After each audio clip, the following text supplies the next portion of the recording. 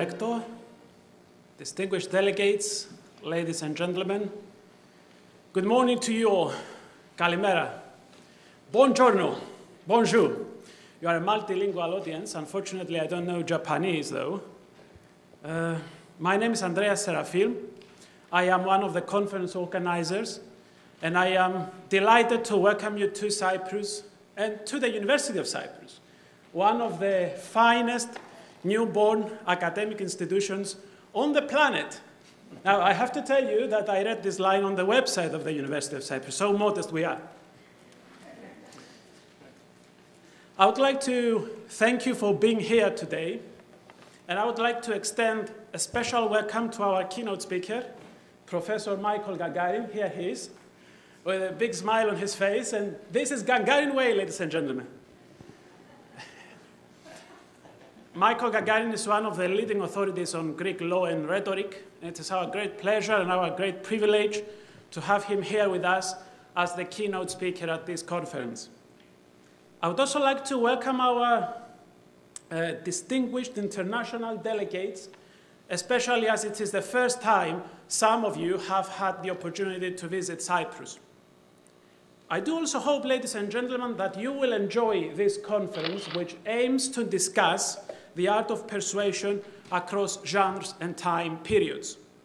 During the 3 days of this conference, we will examine the generic conventions, principles, results, and techniques of persuasion in Greek and Roman oratory, in historiography, in literary and prose genres, as well as in contemporary political discourse.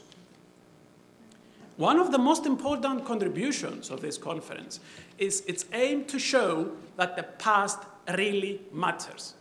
Although what we know today as the art of public speaking has undergone much change since the days of Pericles, Demosthenes, and Cicero, it is nevertheless clear that Greco-Roman rhetoric has influenced how contemporary politics is articulated.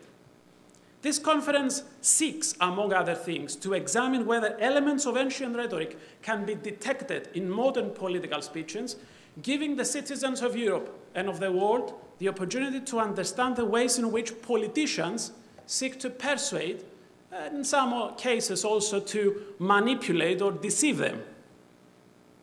If you have had a chance to look through the program, you will have seen that this conference creates a forum for the dynamic discussion by some of the most eminent scholars in classics, philosophy, communication, and rhetoric of a wide range of issues related to persuasion. And I have to tell you, ladies and gentlemen, that I will be asking for an autograph from many of our distinguished delegates whom I have wanted to meet for a long time. I would like, at this point, to thank everyone who has supported this conference. First and foremost, the Department of Social and Political Science at the University of Cyprus, which is hosting this conference and is covering the greatest part of our expenses. I can hardly imagine where this conference would have ended up without their generous support. I would also like to thank the Department of Classical Studies and Philosophy, especially its head, Associate Professor Antonis Tsakmakis, and the Department of Classics at the University of Athens for their kind financial support. Special thanks go to the other two conference organizers, Professor Kyriakos Dimitriou and Associate Professor Sofia Papayioannou. Please join me in giving them a round of applause.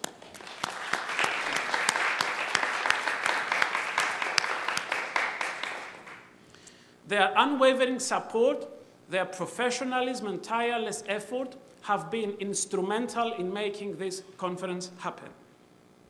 I also owe many thanks to the staff and the students of the University of Cyprus and the Open University of Cyprus, namely Professor Stefanos Ephthymiadis, Open University of Cyprus, Marina Harilaou, the Secretary of the Department of Classical Studies and Philosophy, Miria Tanu, the Secretary of the Department of Modern Greek and Byzantine Studies, Petros Luka, the IT person, and the students Maria Kithreotou, Anastasia Antoniadou, Aristofanis Aristofanous, Rafael Charalambous, and Marcos Polidorou.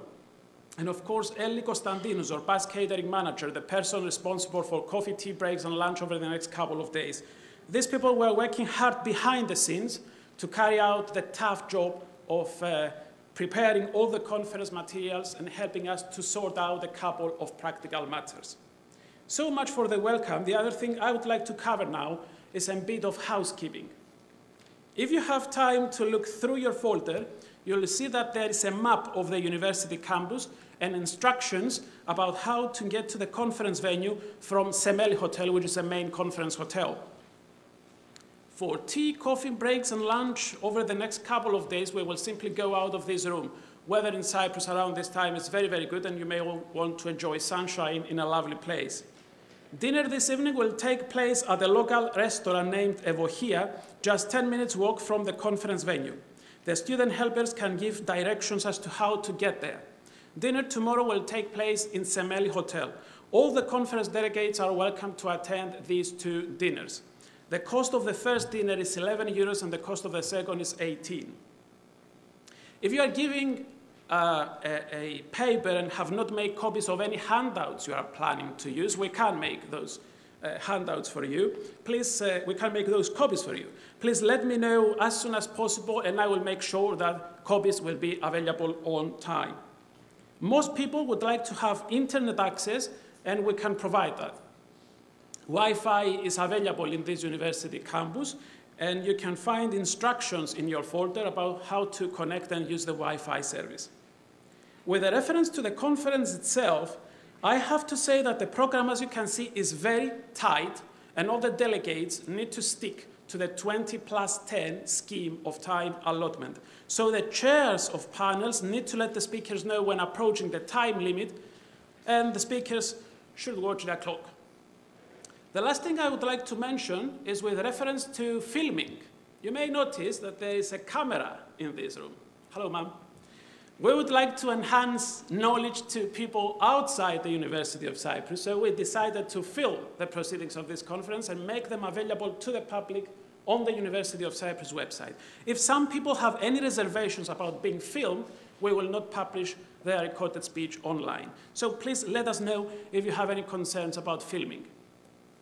That is all about housekeeping matters.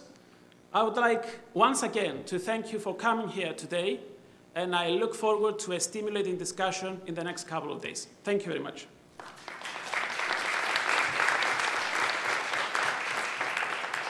I would like now to ask Professor Konstantinos Christofidis, the Rector of the University of Cyprus, to address the audience. Mr. Rector, the floor is yours.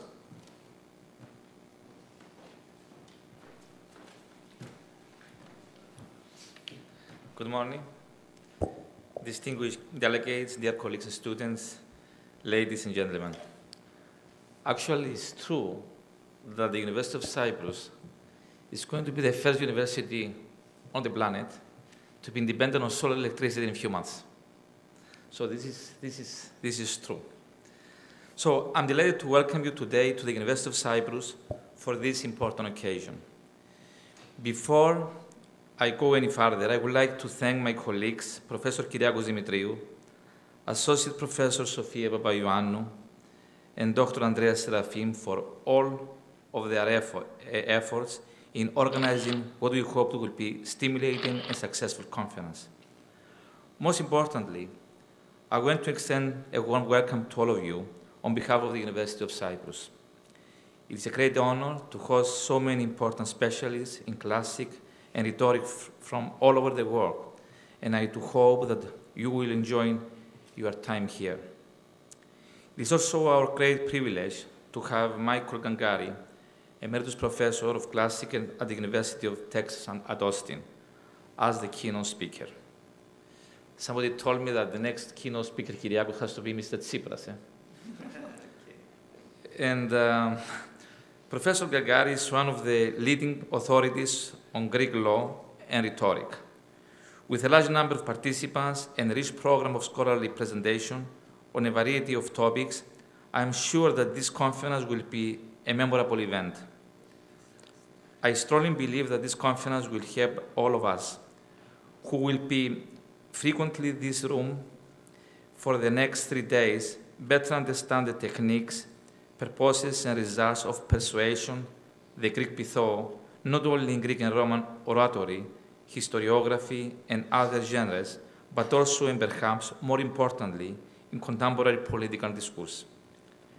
Persuasion is the result of a process whereby one succeeds in convincing another that one's opinion or one's assessment of a particular situation is credible and acceptable, being based on knowledge of related circumstances, objective, unprejudiced assessment, good judgment, and clear decisions. Persuasion is anywhere, and its power is of extraordinary critical importance in today's world. Nearly every human encounter, from everyday situation to important political decision-making, includes an attempt to gain influence or to persuade others to our way of thinking. In the ancient world, the ability to persuade carried with it great social prestige. The ancient Greeks and Romans knew this very well, and for them, the study of persuasion became both a discipline and an art. The speeches and treatises of the orators, rhetoricians, and philosophers of Greece and Rome, the topic of the conference that begins today, have become the stepping stone for the definition, study, and practice of persuasion across the centuries. The University of Cyprus is delighted to have been given the opportunity to host this conference, which underlines the excellent research taking place in both the hosting Department of Social and Political Science and the Department of Classical Studies and Philosophy. All the conference organizers who are one way or another connected with our university, the staff and students of the University of Cyprus who take part in this conference are representatives of the important jobs we are doing here. So to all of you, thank you for coming. Welcome to the University of Cyprus. Welcome to Cyprus and enjoy the conference. And of course, I believe you have to include in the program a visit to our archaeological museum. It's a very beautiful museum with beautiful artifacts, and I think it's important. It's going to be, I mean, you have to visit it. Thank you very much. Thank you to be here.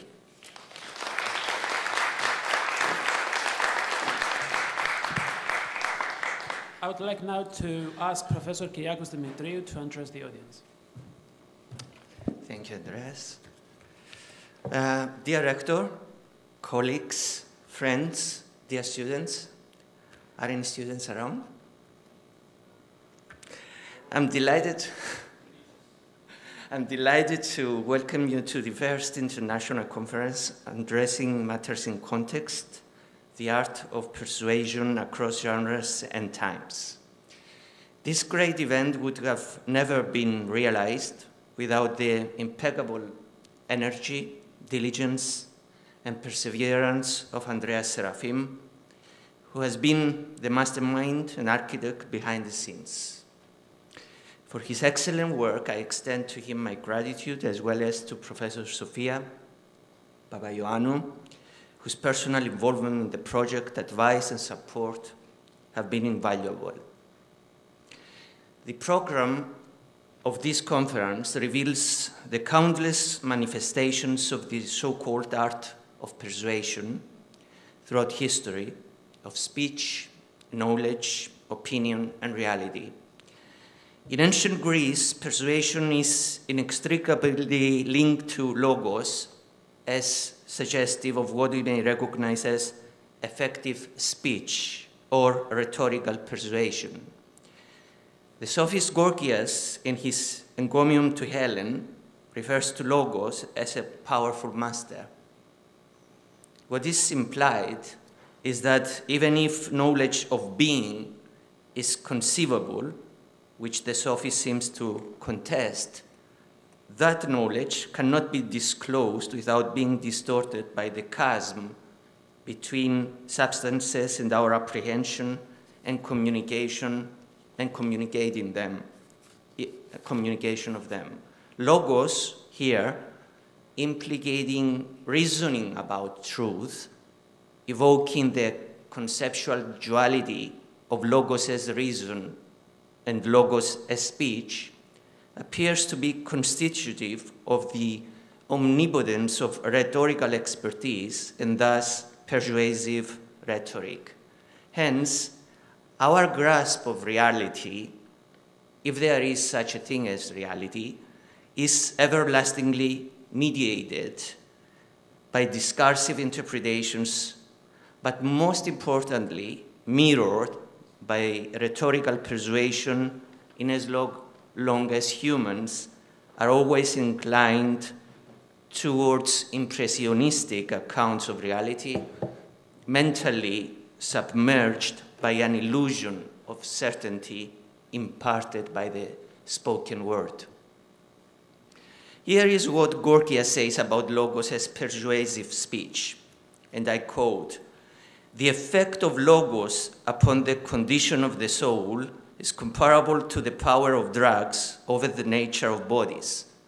For just as different drugs dispel different secretions from the body, and some bring an end to disease and others to life, so also in the case of logoi, some distress, others delight, some cause fear, others make hearers bold, and some drug and bewitch the soul with a kind of evil persuasion."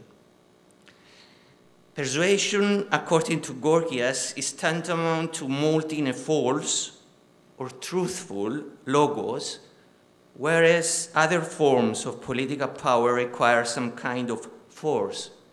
Logos makes people its willing slave.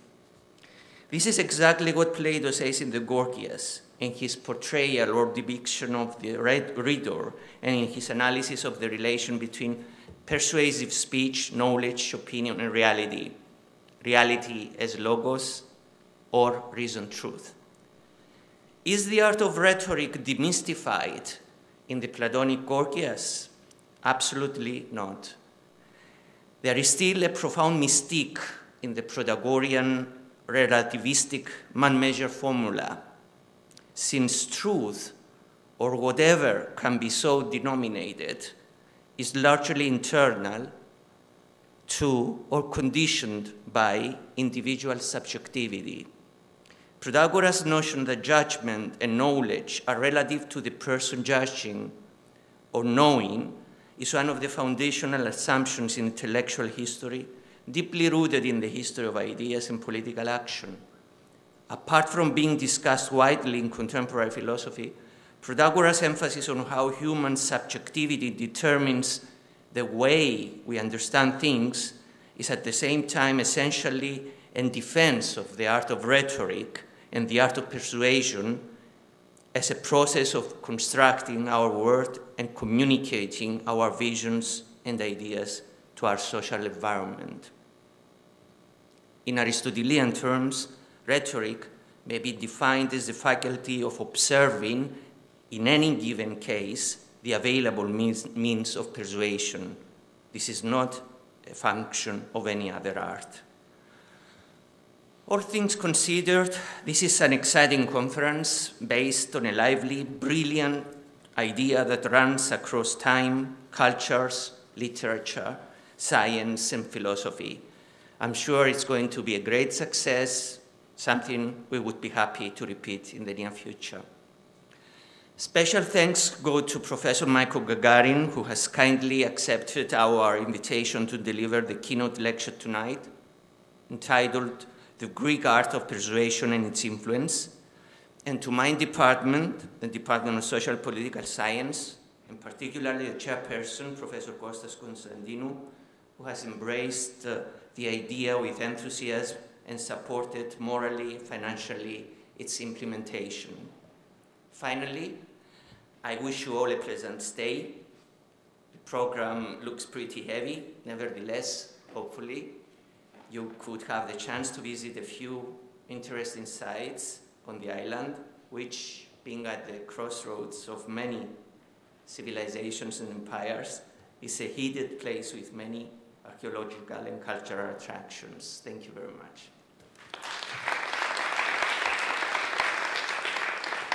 Thank you very much, Kyriakos. I would like now to ask the chair and the members of the first panel to take their seats on stage and let this conference begin.